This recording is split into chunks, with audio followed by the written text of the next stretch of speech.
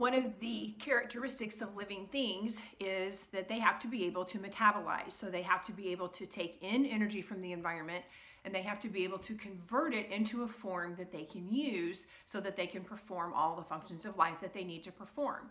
And so today what we're going to be talking about is how bacteria gain energy and then how they turn around and go through some sort of process to release that energy, utilize that energy so that they can turn it into a form that they're going to use to carry out the functions of life for them. So let's start with gaining energy. Gaining energy means that you've got to take it in somehow, or you've got to produce it for yourself. And as we have said several times before, bacteria can either be autotrophs or heterotrophs. Now, the author of your book uses a table to organize this information. I think branching diagrams will a lot of times kind of help you to visualize a little bit better how things are broken down. So that's why I've chosen to organize it this way. So there are two ways to gain energy. I can either do it as an autotroph or I can do it as a heterotroph. And so if you recall, an autotroph means that they're going to make their own energy. And so autotrophs can further be broken down into either photoautotrophs or chemoautotrophs. Now, a photoautotroph is what we're most familiar with because plants would be photoautotrophs. They are going to do photosynthesis, which means they're going to use light energy from the sun and carbon dioxide, and they're going to make the food that they need to survive. However, some bacteria are going to use a process called chemosynthesis because they're chemoautotrophs, and in place of getting energy from the sun, they're going to get energy from some sort of chemical reaction that they are running, and then they're going to combine that with carbon dioxide to make the food that they need. Okay, so two types of autotrophs. There are also two types of heterotrophs. Heterotrophs can either be chemoheterotrophs or photoheterotrophs. Now, there aren't a whole lot of these. They're kind of an anomaly. There are a few of them.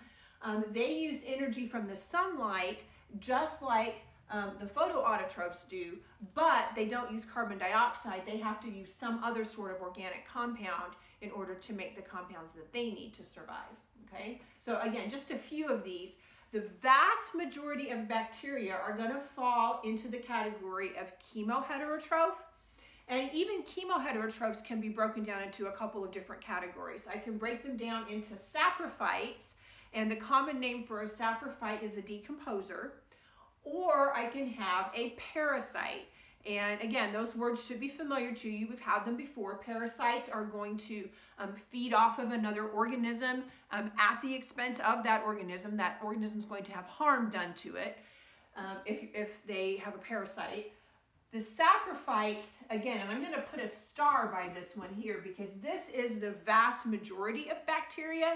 Vast majority of bacteria are saprophytes or decomposers. So they're going to get their energy from other types of from compounds that are available to them. Okay, so basically all of the energy here is going to come from organic compounds. Just like our energy all comes from organic compounds. Okay, all right, so that is how bacteria are going to gain energy. They then have to take that energy. We talked about cellular respiration before. We've talked about fermentation before. So they've got to take that and they have to convert that energy into a form that they can use. So when they release the energy, again, there are basically two ways you can do it. You can have what's called an obligate aerobe. Obligate just means that you have to have something. And so we are obligated to have oxygen because if we don't have oxygen, we die. And so bacteria that are obligate aerobes have to have oxygen in order to survive. And so they are going to require oxygen, O2 is oxygen, for cellular respiration. And we did a lot of study on how respiration works. And so they're going to do exactly what we studied about. They're going to do cellular respiration in that way. Now, I also have what's called an obligate anaerobe. So an anaerobe is something that actually gets poisoned by oxygen. It doesn't want any oxygen. It will kill it if it comes in contact with oxygen.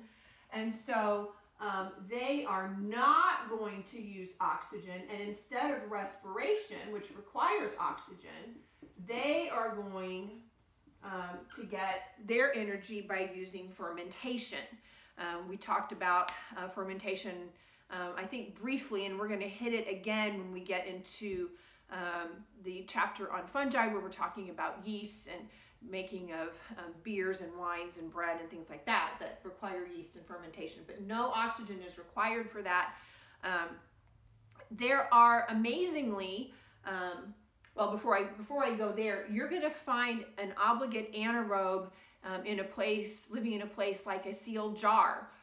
Where, you know, sometimes if you've heard about home canning, and if you don't cook the food well enough, then you can end up having bacteria that are going to thrive in that sealed environment where there's no air. You might find an obligate anaerobe in the muck at the bottom of a swamp where there's no oxygen down there. Okay, so there are places where, you know, there's not going to be any oxygen where these types of bacteria are going to thrive. Now, you also have some bacteria that are called facultative anaerobes, and they are very flexible because they can actually switch back and forth from either using cellular respiration that requires oxygen or using fermentation that does not require oxygen. They can go back and forth depending on what the supply of oxygen is at the time. So they are going to use both respiration and fermentation depending on oxygen supply.